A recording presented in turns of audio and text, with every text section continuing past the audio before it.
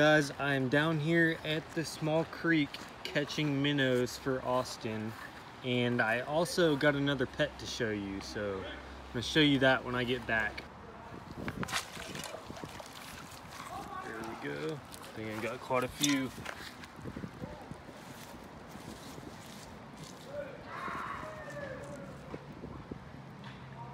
Got some gambusia minnows.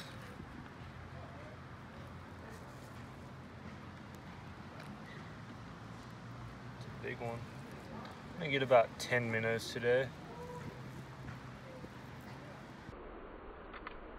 There's like 20 or 30. Alright, that should be good. Got about 5. We'll have about 10 total, which is right what I needed. I'm back with the minnows, and look what we got in here. A baby Guadalupe bass. And then Austin is chilling right up there. He looks pretty hungry. About to feed him. I have not fed that bass yet, so we'll have to see if he eats.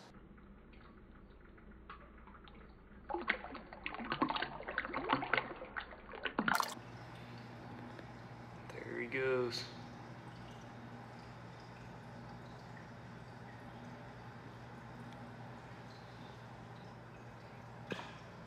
Oh, he got him. He got him. That was so cool. Man, I've never seen one as fast as he is. Oh, he's about to swallow him. There he goes, down the hatch. That didn't take long. Oh my gosh. Oh, he missed him. He missed him. He hit the heater. Oh, he's gonna get one of those. Oh, that was crazy. He just destroyed him right there. Man, he's eaten like 6 already. Gulp, didn't take him long. Oh. No, come on. Oh, I missed. Oh, he got him. That was awesome.